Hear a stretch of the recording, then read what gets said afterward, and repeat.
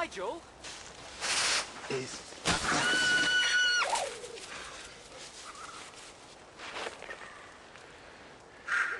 thank goodness for that. I've seen these in my book. They're called Mononykus. They can't be more than about 6 feet long, and they feed mainly on insects, so they shouldn't be after me.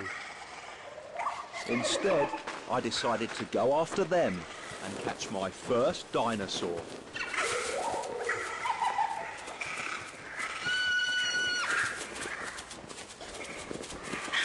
Over there.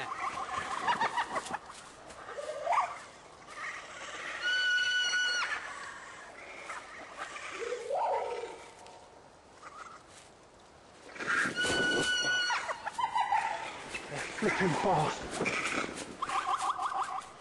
I've got one at last. He's struggling a bit. Calm down, boy, calm down. He may be an insect eater, but there's some razor sharp teeth in there. Got my fingers at the base of the jaw, just like with a venomous snake. But if I can get there, that should calm him down, keep the eyes covered. And this is what I caught him for. As near as, damn it, feathers. You think reptiles have all got scales? Maybe these are just raggedy scales.